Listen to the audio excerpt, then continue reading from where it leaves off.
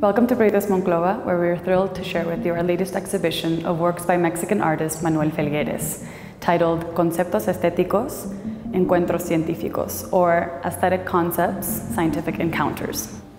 Manuel Felguérez was born in 1928 in Zacatecas, Mexico, and about 2 decades later, after the Second World War, he moves to Europe, and this is where his love affair with art begins.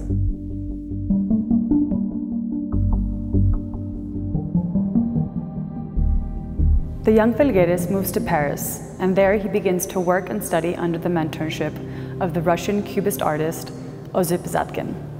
Here he was really able to develop his practice and worked and socialized alongside artists like Brancusi, Braque, Wilfredo Lam, Carlos Cruz Diez, and other artists that were living in Paris at the time. Upon his return to Mexico City, he joined the first nationalist movement of abstract artists known as the Generación Ruptura.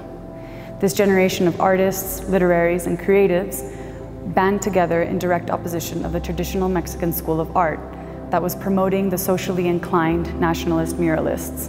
Interestingly enough, Felguérez was the only non-figurative artist in Mexico to venture into muralism, and although he's very well known for his large-scale installations, it's his time where he begins to investigate the artistic-scientific relationship between the machine and art that really launches him into international acclaim. As the title of the exhibition suggests, Manuel Felguérez's work combines the aesthetic with the scientific. He believed that mathematics, as it relates to geometry, could be used as a tool in his creative process. We jump forward to the 70s, where Felguérez begins to heavily investigate the artistic possibilities using the computer as an instrument of design, leading to his most famous project, La Máquina Estética, or the aesthetic machine. In the early 70s, there were only about 3 computers in Mexico, and of course they didn't have the sophisticated design programs that we have today. At the university where he was teaching, Felguérez set out to design his own program with the help of people who knew how to code at the time.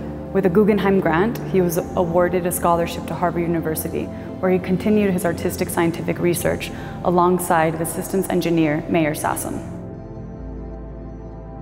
The way La Máquina Estética worked was Felguérez used a set of geometric forms that he uploaded into the computer. The system would then generate hundreds of designs a day, yielding a plethora of geometric artistic compositions that he later turned into sculptures, maquettes, paintings, watercolors, and other designs. At the heart of his practice is his belief that the artistic-scientific relationship was symbiotic, that he taught the computer and the computer taught him. Most of the works you see here today are a result of La Máquina Estética. As we can see here, Manuel Felguérez was also interested in works associated with kinetic. Using different materials and forms, he was able to create movement and also the illusion of movement. And central to these pieces is his use of mirrors or reflective materials that would add yet another dimension to his work.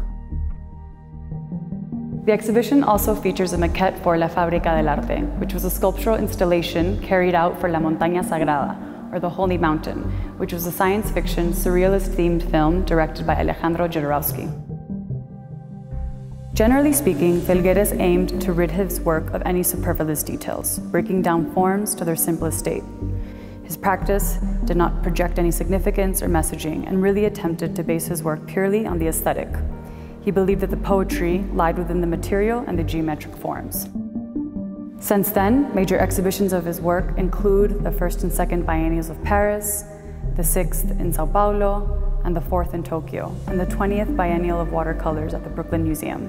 He's also exhibited at the Petit Ballet, the Palacio de Bellas Artes in Mexico City, and the Museo de Arte Contemporáneo of Monterrey. Felguérez is without a doubt one of the most consequential artists from the breakaway generation. Through this exhibition, we not only get to see the pioneering work of Manuel Felguérez, but we also see his role in shaping modern and contemporary art in Mexico and how it is read today.